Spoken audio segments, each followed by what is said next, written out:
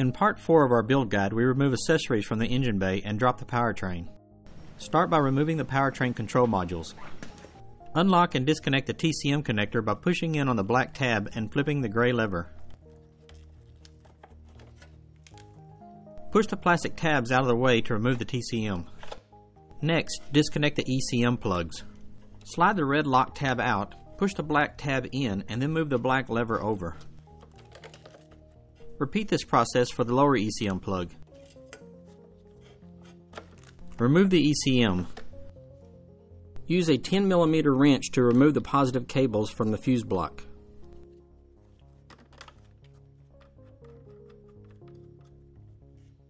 Use a screwdriver to release the power steering plug.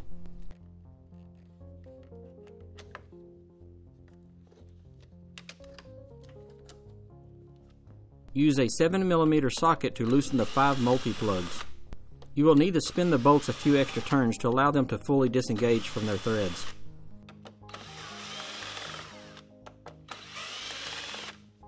Next, press each bolt down to free the plugs from the fuse block. Now remove the fuse block by carefully prying out the 4 lock tabs with a screwdriver.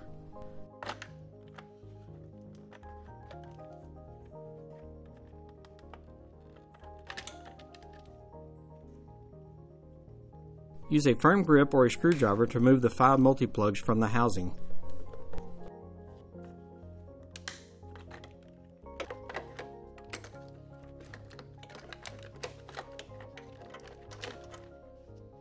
Free any remaining cables that are connected to the fuse block housing.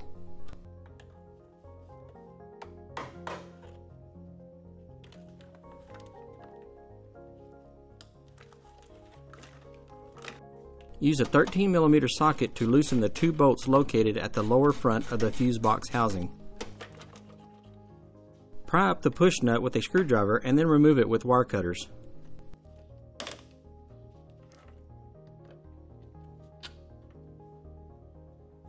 Use a pry bar to remove the remaining push nut.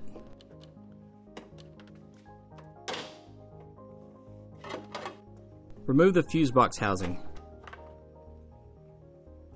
Next, we are going to remove the coolant tank. Start by cutting the wire clamp near the top. Next, remove the hose clamp from the bottom of the coolant tank.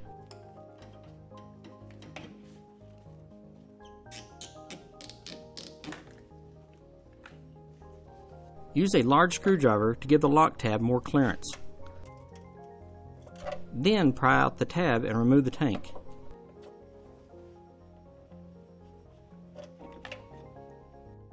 Now we need to remove the headlamp harness. Use a 10mm socket to remove the ground and then disconnect the plug next to it.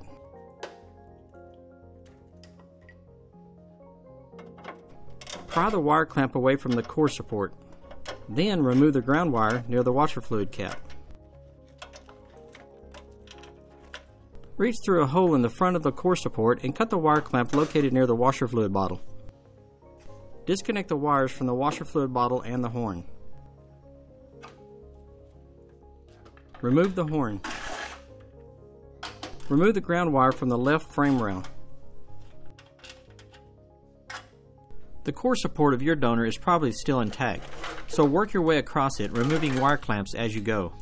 Unplug the yellow plug from the airbag sensor at the center of the core support. Pry off the wire clamps from the passenger side of the core support.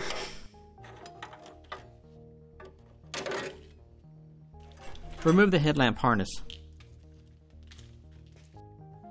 Free the plug from the firewall near the brake reservoir and disconnect it. Remove the wiper motor plug from the firewall. Remove the plug from the brake reservoir. Use a 10mm to remove the ground near the hood prop mount.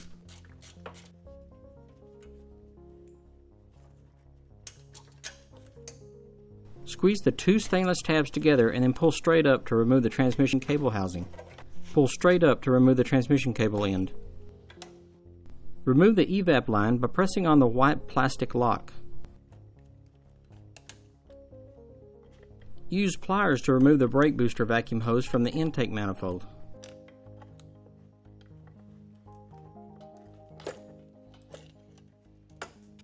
Now is a good time to move some of the wires and hoses out of harm's way. It will also make it easier to see what we are working on next.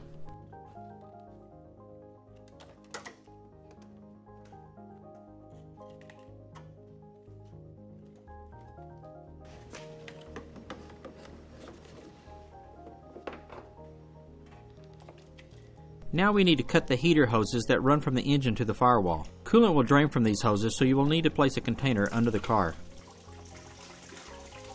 Use tin snips or a sharp knife to cut the hoses near the firewall.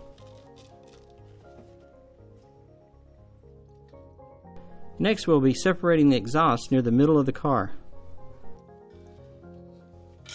Use a 15mm socket to remove the two nuts and then pull the exhaust apart.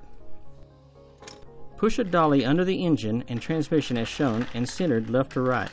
Place two 2x4s on each side to give the dolly enough height to clear the legs of an engine hoist. Attach a length of chain to the two lift hooks located on the cylinder head.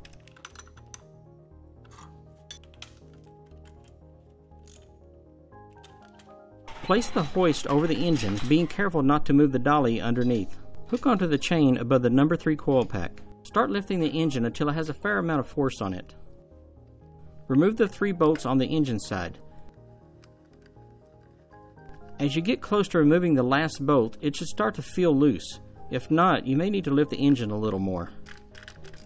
Remove the bolts on the transmission side. Again, as you get close to removing the last bolt, it should start to feel loose. If not, you may need to lift the engine a little more. As you lower the powertrain, constantly check around it to make sure everything is loose and clear. Lower the engine down until it sets flat on the dolly and the chain is loose. Remove the engine hoist and roll the powertrain out.